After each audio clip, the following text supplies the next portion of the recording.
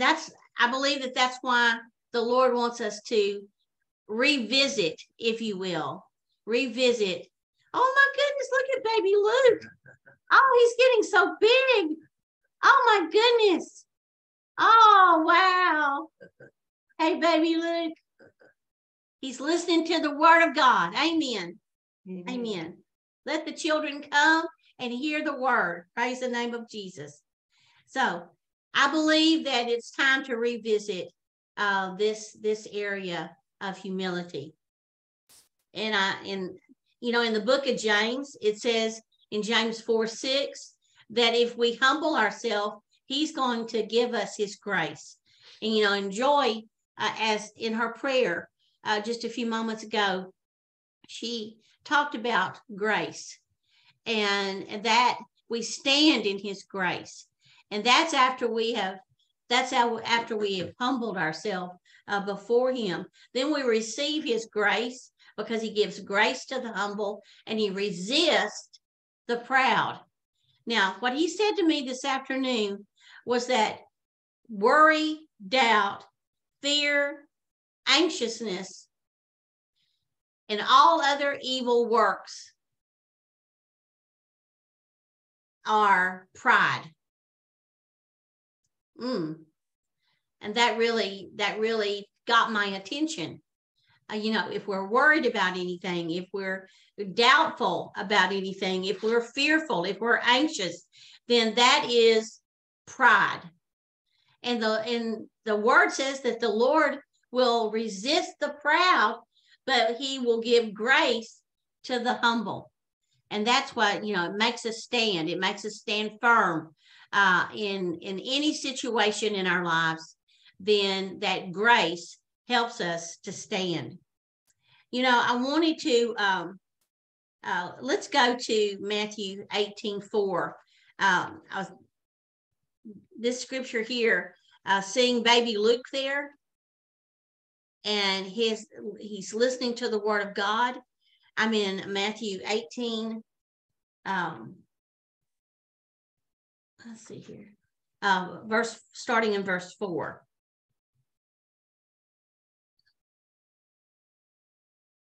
Well, let's start in verse 2. And Jesus called a little child unto him. Well, the Lord says start in verse 1. At the same time came the disciples unto him, saying, who is the greatest in the kingdom of heaven? Now listen to this. And Jesus called a little child unto him, and set him in the midst of them. And he said, verily I say unto you, except you be converted and become as little children, you shall not enter into the kingdom of heaven. Whoever therefore shall humble himself as this little child, the same is the greatest in the kingdom of heaven. And so what is true humility? He called these children, a child trusts. A child trusts who's taking care of them. Their mother, their father, their parents, their grandparents, their family members, whoever is taking care of them. A little child will trust that individual. And that's how we are to be with the Lord. And that's part of humbling ourselves. Just saying, Lord, I trust you. I trust you to pay my bills. I trust you to make me whole and heal my body. I'm thankful that Brother Fred is with us tonight, because he's getting over, we don't know if it was the flu or COVID, but he is recovering. And so we give the Lord praise for that. He's our healer, and we trust him for that. We trust him to help us go forward and to do his will. We know that we can ask for wisdom, and he will give us wisdom. So that's part of humbling ourselves, coming to him as a little child would come to someone that was taking care of them, knowing that person was going to take care of them. And we know that he's going to take care of us. Now, in 1 Peter This is an important chapter that we are very much familiar with. But it says in chapter 1 Peter 5, it says, likewise, you younger, submit yourselves, I'm in verse 5, submit yourself unto the elder.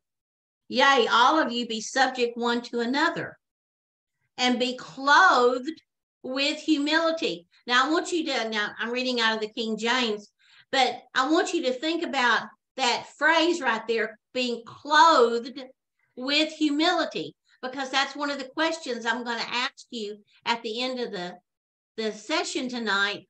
What does that mean to you? What does it mean to be clothed with humility?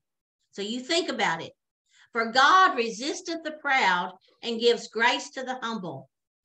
Humble yourself, therefore, under the mighty hand of God, that he may exalt you in due time. Now, I'm going to stop right there for a moment. Let's think about some people in the Bible that were humble, that trusted the Lord. And of course, we know Jesus did. We know that as he prayed in the Garden of Gethsemane, he bowed down and he began to worship the Father, and he said, not my will, but your will be done. That's humility. He was casting everything over on the Lord. But who else in the Bible? We think about the 3 Hebrew children who went into the fiery furnace, and they went in having faith that the Lord was going to deliver them. That is humility. So humility and faith are connected. And when we are humble before the Lord, then our faith arises. Woo! Praise God. Thank you, Jesus. Our faith begins to rise up, and we can do what the Lord wants us to do. Woo! Hallelujah. Well, let's, who else in the Bible? There was one man, and his name was Moses.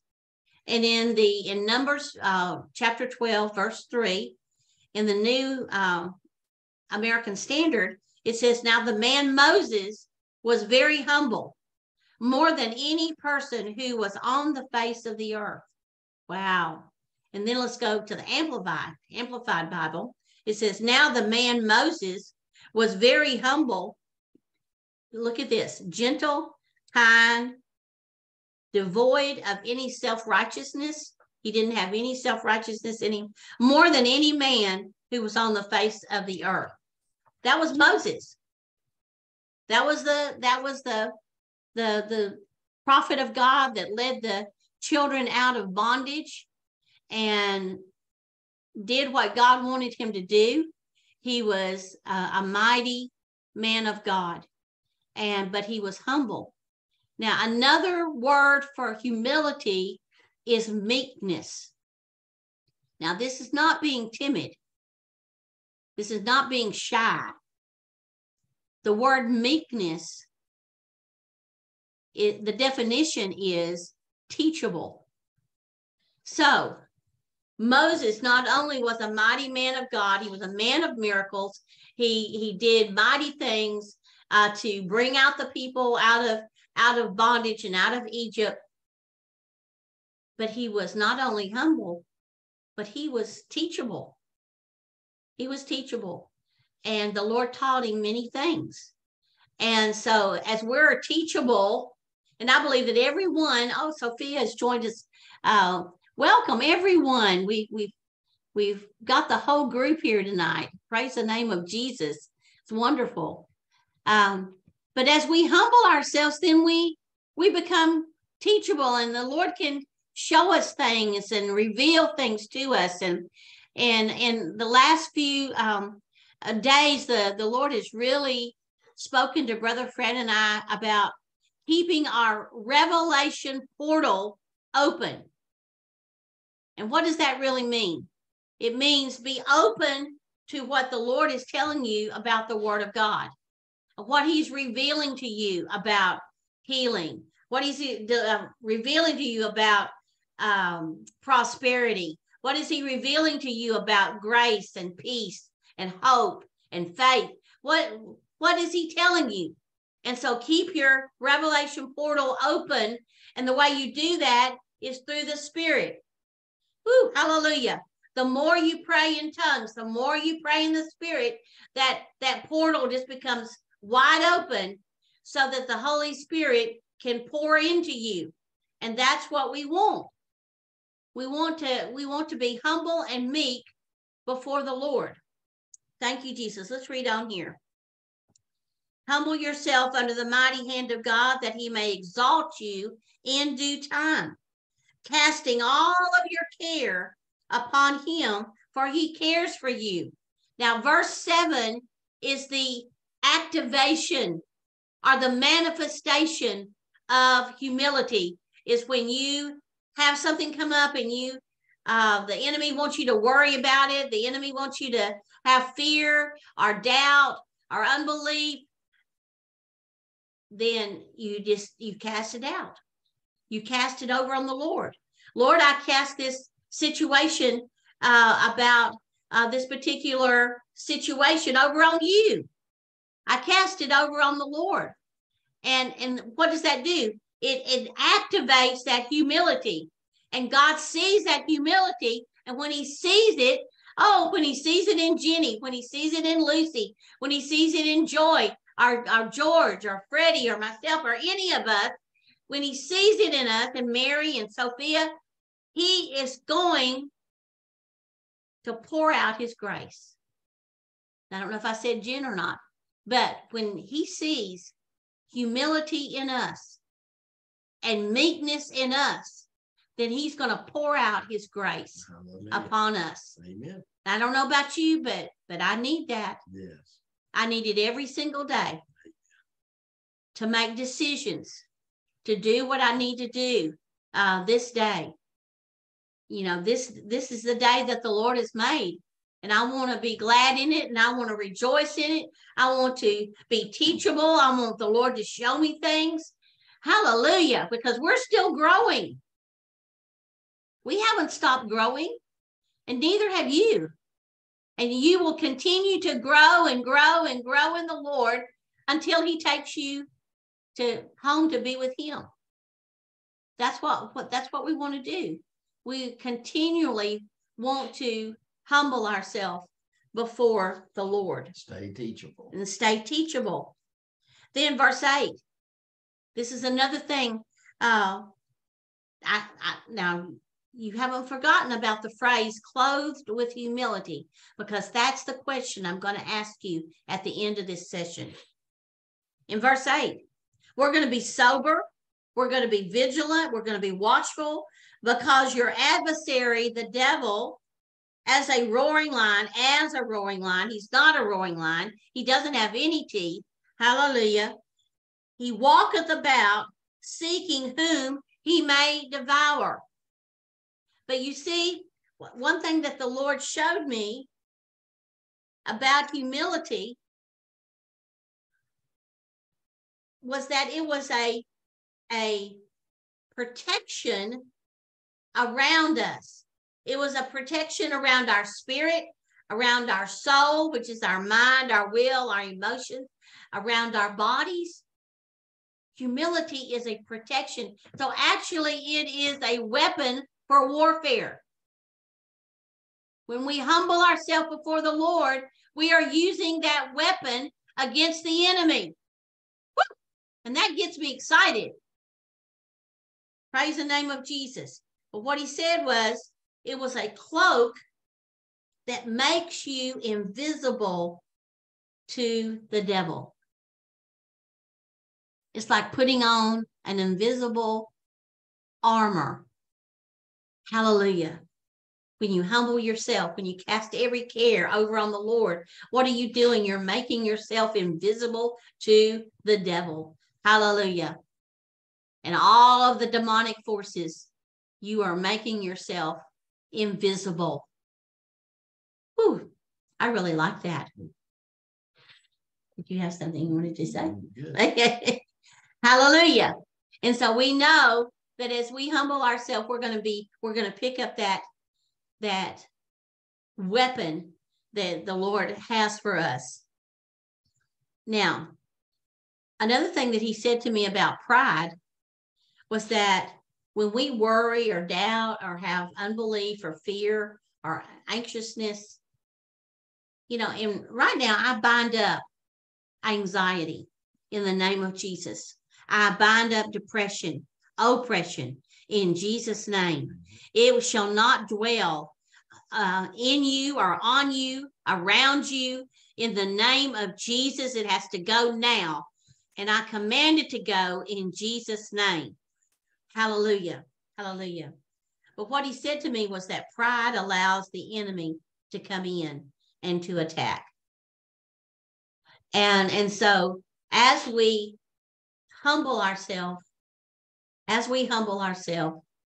then we put on that invisible cloak, and the enemy cannot see us and cannot get through to hurt us or harm us or bring any type of anxiety or fear to us because we're invisible and he cannot see us.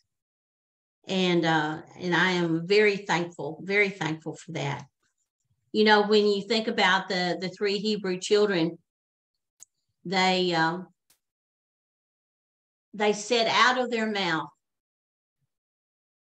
"Our God, O King, our God will deliver us from this fiery furnace. But if he doesn't, we're still not going to serve your gods. We're still not going to." And what did God do? He delivered them. He walked among them and he delivered them out of the burning fiery furnace. And that was because they were humble and they were teachable. They were meek before the Lord. Now, in Luke chapter 14, Jesus wants that humility to be in all of us so that we can prosper and be in health, even as our soul prospers. But in Luke 14, verse 11, let's read what is said in what Jesus said. Okay, let's start in verse 10.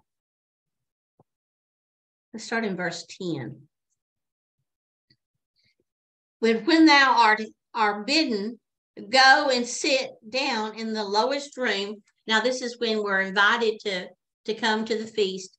And that when he that bade thee come, he may say unto you, "Friend, go up higher. Then shall thou have worship in thy presence of them that sit at meat with thee. For whosoever exalted himself shall be abased, and he that humbleth himself shall be exalted." Well, now, what does that mean? What does it mean to exalt yourself? Well, one definition is to try to do it yourself. Well, I can do this. I don't need the Lord's help in this. I don't need to pray about this. This is something simple. I'm going to just work on it on my own. I'm going to do it myself. That becomes, we're exalting ourselves. King David inquired of the Lord. He asked the Lord about everything. Brother Fred and I do that. We ask the Lord, what do you want us to teach? Where do you want us to go? What do you want us to eat? We inquire of the Lord because he knows what he wants for us, and he wants the best for us. Thank you, Jesus. Thank you, Jesus. So we're going to humble ourselves, and we're going to have entrance into the kingdom of God. That's what it says. Because as a little child, we're going to come trusting in him. We're going to focus on him.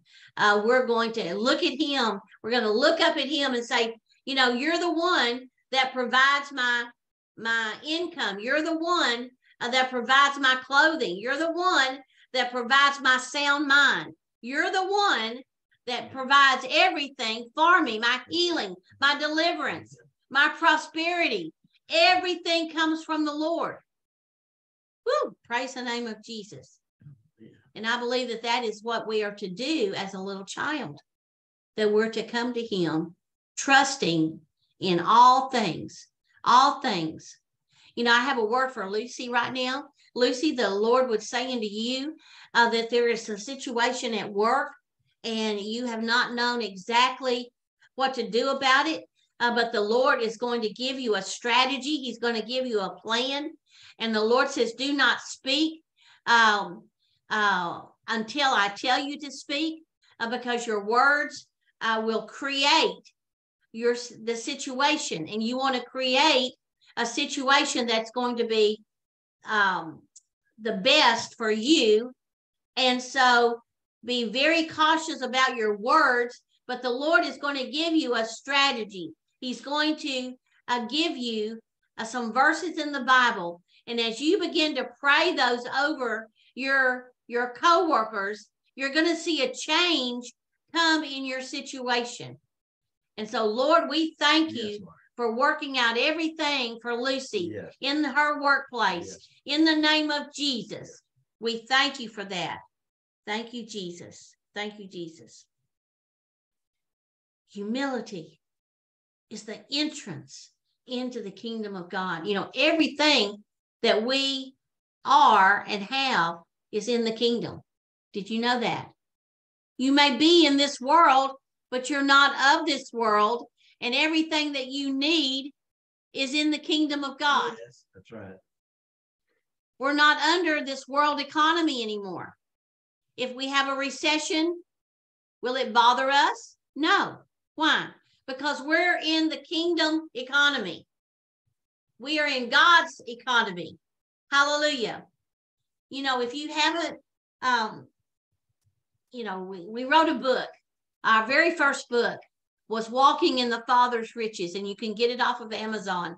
And it took us 7 years to write that book. But that book is filled with revelation about God's economy. You know, I know George is an economist. Brother Fred is an economist in their professional lives. But let me tell you something. In the kingdom, when you begin to be kingdom-minded and you operate in the kingdom of God, then that's the economy that you operate in. And so, you know, I thank the Lord for all of our economists, both in the natural, but I love those that are economists in the supernatural realm. Hallelujah. Because God will tell you to give when you have nothing to give. You don't know what to give. Woo, hallelujah. You know, like that woman in 1 Kings 17, you know, she had nothing except that little handful of meal and a little bit of oil and 2 sticks. And she was going to fix a little fire and make a little cake. And she was going to eat part of it, and her son was going to eat part of it, and then they were going to die. That's what she said. But praise the name of Jesus. She humbled herself. She humbled herself before the Lord when she obeyed the prophet. Woo! Listen to that. When she obeyed the word of the Lord, she humbled herself. And what did she do? She put on that cloak of and became invisible to the enemy. Oh, hallelujah. And she began to enter into the kingdom of God, which is a supernatural realm. You cannot see it with your natural eyes, but it's there. Hallelujah. It's around you. It's around you. It's all around you. Hallelujah. For instance, when George, you go to work, did you know that you're not going to work in your own strength? You're going to work in the strength of the Lord. Why? Because we're humble before him. Why? Because we're teachable. Woo! Hallelujah! We cast all our cares over on him. We cast every care. Lord, I cast every burden over on you, Lord. Yes. Hallelujah. Praise the name of Jesus. You know, things are changing. Things in the world are changing. And there's going to be more changes in 2023. I've been before the Lord just asking him about 2023. And here we see what's going on in China right now. You know, it's a serious thing when those protests. You know, we've seen it before in what was it? Tiananmen Square. Tiananmen Square, where the army came and killed many, many people. You know, this time the protests are over a wider range of territory, but the protests are there, and they want that leader out. Let's pray for China right now. Father, in the name of Jesus, we lift up China. We lift up their people, Lord. We lift up the people that belong to your kingdom in China. We lift up all of the family members that are represented here tonight. Lord, that you will protect them, that you will keep them free from harm and any type of evil in the name of Jesus. And Lord, we stop any protests that would harm the people, that would harm the nation, the country. In the name of Jesus, we speak your blessings and your salvation and your deliverance to come to China in the name of Jesus. In the name of Jesus. You know, I know that there are many people, many believers that are in China, and family members that you may have that are there. And so the Lord is bringing that deliverance and peace to China in Jesus' name. In Jesus' name. Lord, I thank you that humility is a force. It's a force. Let's go to Matthew chapter 11, I believe it is. Remember, I said it was a weapon. I'm in Matthew 11. In verse 12. These are in my Bible, they're written in red, which means that this is what Jesus was saying. From the days of John the Baptist until now, right now, 2022, the kingdom of heaven suffereth violence, and the violent take it by force. And violent there means full of energy, full of power. But the Lord spoke to me as I read this scripture again. It's one of my favorite scriptures in the Bible because I'm a militant person, and you know that. But that word violent, he said, it's those that have humility. They become full of energy, and they become full of power. And they're the ones that are going to take the kingdom by force. Hallelujah. The enemy will not have anything to say about it. The enemy is defeated. The blood of Jesus is over any sickness that might have tried to come upon you. The blood of Jesus is over that in Jesus' name. The blood of Jesus is over depression. The blood of Jesus is over anxiety. The blood of Jesus is over any type of mental disorder, any type of not being able. There's something I'm hearing from the Holy Spirit right now that there's one of you, and I'm not going to point you out. The Lord does not embarrass people, but you've had, in the last week or so, you've had some difficulty focusing, and you start something and then you'll go to something else, and it's been difficult for you to complete any task or assignment. Well, the Lord, that is not from the Lord. And so in the name of Jesus, I speak to that lack of concentration, that lack of focus to be gone from you.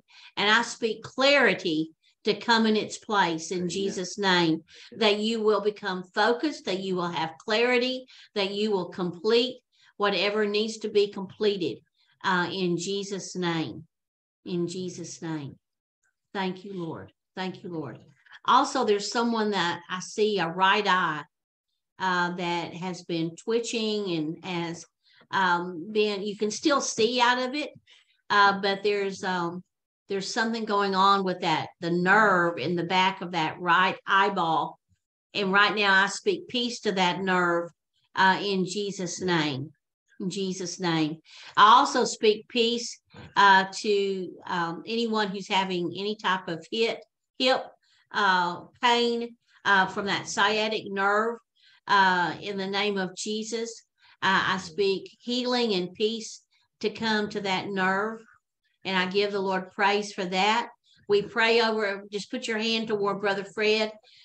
We pray for complete and total healing for him and the energy for him, and that his temperature will be normal in the name of Jesus. And we give the praise to the Lord. Amen. Hallelujah. Thank you, Jesus. Thank you, Jesus. I have someone who's made a it was Lucy. Okay. Telling me that little baby Luke was there. Thank you, Jesus. Lord, we praise you tonight. We thank you for your goodness and your mercy toward us. We thank you, Lord, that we present ourselves a living sacrifice unto you, which is our reasonable service of worship.